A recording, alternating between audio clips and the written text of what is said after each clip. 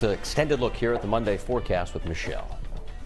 Well, Patrick, I think you're going to like the next few days. Dry skies, warmer than normal temperatures, and a little break from stormy and damp conditions. And already seeing that on live Pinpoint Doppler 12 radar this morning, where we are dry. If you're headed out, still noticing roadways are wet and potholes maybe filled with water this morning and disguised.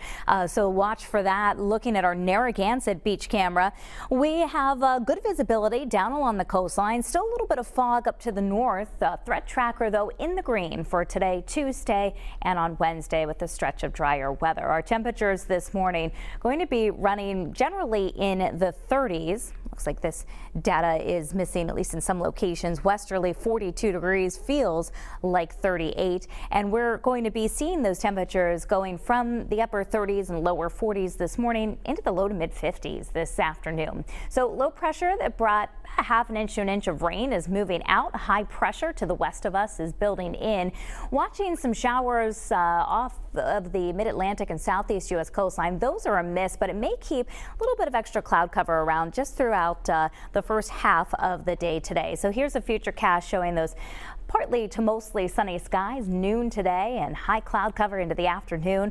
This evening and tonight, though, it's mostly clear and dry, and it'll be a little bit cooler when you begin your day tomorrow morning. Not bad out there this morning.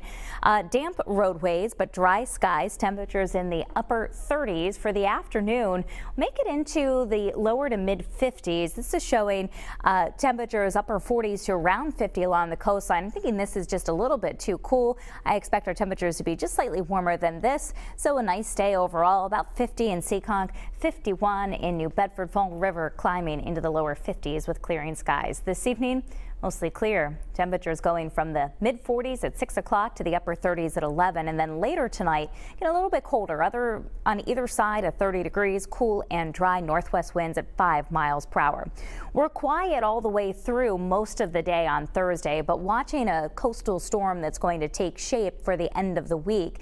And it's a slow moving ocean storm, actually may get kind of trapped in the waters to our south and east. So the track is going to determine the precipitation type and the extent of the impacts around here, but we could see a prolonged period of east and northeasterly winds with astronomically high tides. That could be an issue for beach erosion as well as coastal flooding. And then we'll be watching for not only the potential for some strong winds, but possibly some rain and or some snow. So going to be a lot to iron out here at the end of the week. 54 degrees today, though, 53 for your Tuesday under mostly sunny skies. Looking like a beautiful day to get outdoors. Wednesday as well in the middle 50s. And then Thursday, increasing clouds, chance for showers late in the day. Friday's high in the lower to mid 40s, but again, that could change. Significant wind and precipitation possible.